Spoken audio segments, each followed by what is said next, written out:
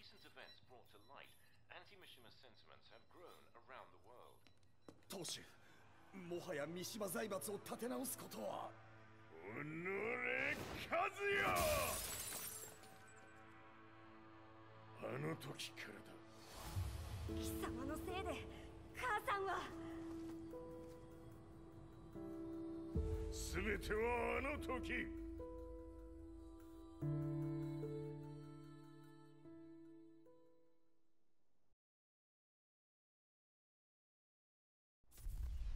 The Zaibatsu downing their own satellite weapon and destroying an entire town left no doubt in my mind that this war was not between humans. The atrociousness of the fighting was inconceivable to the average person, and they soon forgot about Kazuya transforming into a devil, instead choosing to believe that the Zaibatsu were the antagonists. The concept of good and evil changed every day. What a world we live in. I was probably the only person on the planet not paying attention to the news. To me, evil was that which had taken everything away from me, and I couldn't rest until I put a stop to it.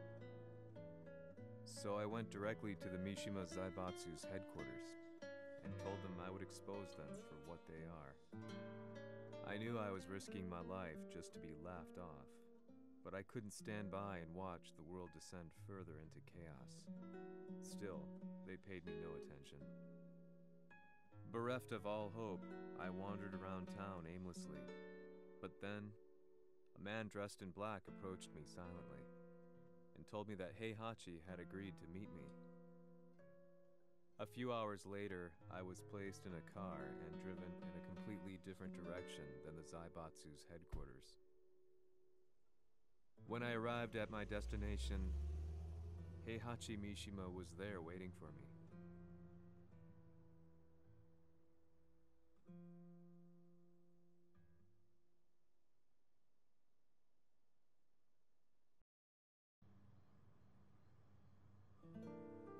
Kisama, 三島家の真実を報道したいというのであれば、相応の情報は持ち合わせているのであろうな。At that time, I had no idea why Heihachi had suddenly agreed to meet with me. His eyes latched onto mine, filling me with unshakable fear.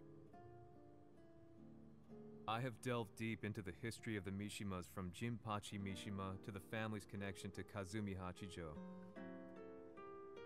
The year you declared the establishment of the Mishima Zaibatsu was the same year your wife Kazumi passed away, and that your son sustained terrible injuries from falling off a cliff.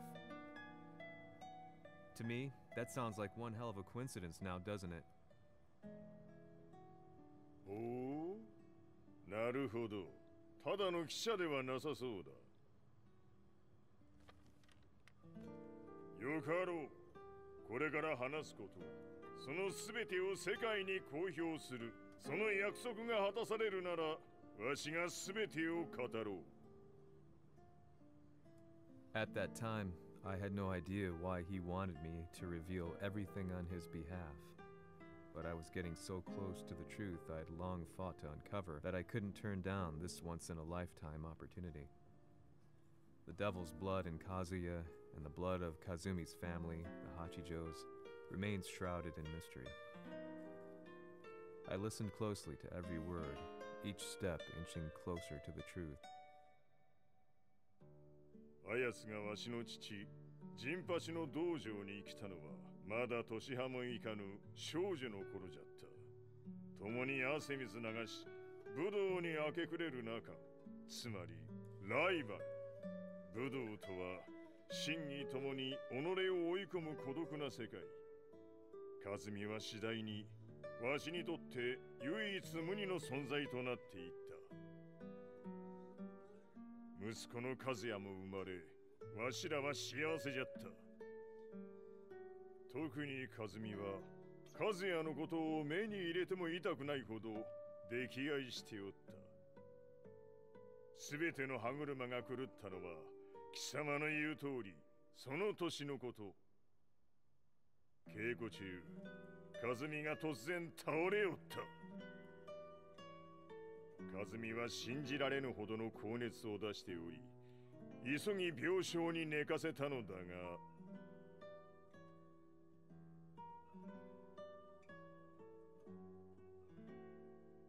和美。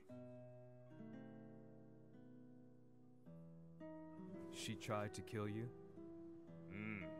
じゃが翌日、熱が下がった和美は前日の出来事を覚えておらず、いつも通りの和美であった。それはまるで人格を2つ抱えた人間と共におるような感覚じゃった。そんな日が幾日も続いた。そしてある日、よっふんほっんせい。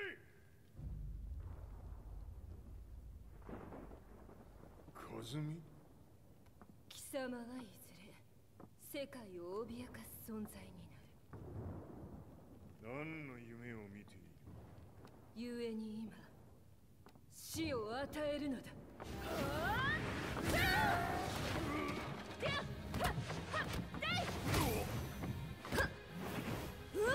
和美、やめ！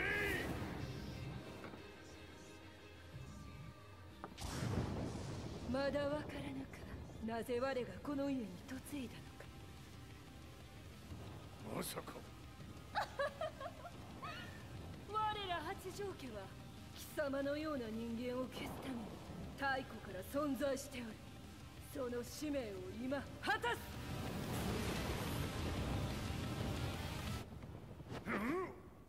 死ねい！死これも血の差だ。平八さん。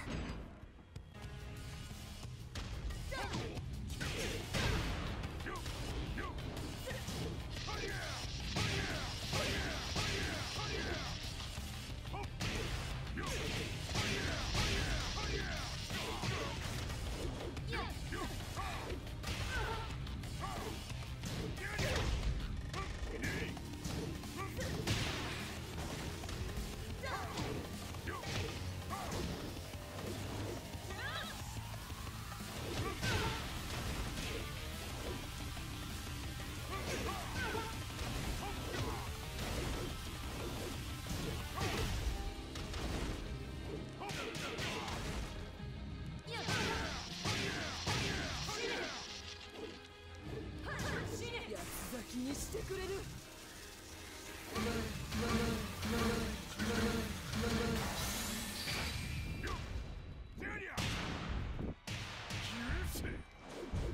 平八さん、よろしゅうおたら申します。いい子ね。月が綺麗ですね。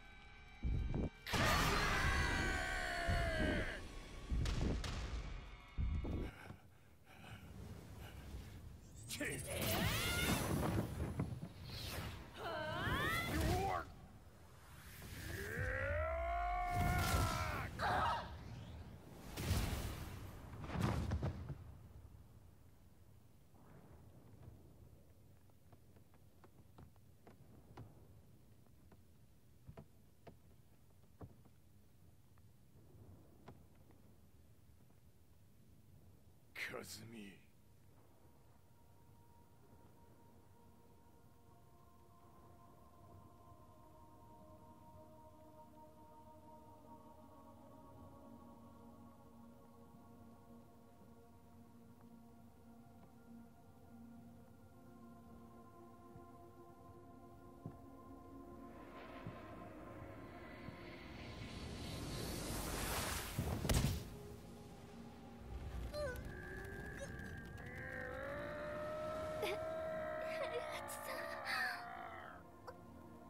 まさか私を殺せるのですか？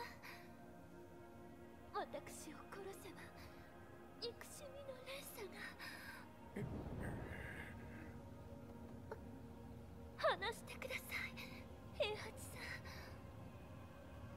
ん。私を愛しているなら。いいよ。もはや貴様は和美ではない。ならば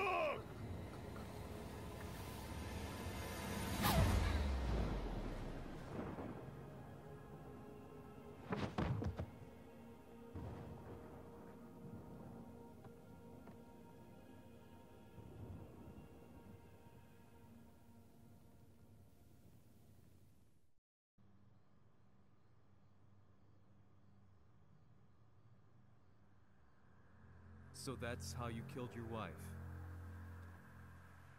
もともとわしを殺すために三島家に送られた女ならば花から殺す運命。 But why did you drop Kazuya off a cliff? He was just an innocent boy. 和美の血を受け継ぐなら人間でないと考えた。落とせば死ぬであろう崖に落とし、生きて戻れば人間でないということになる。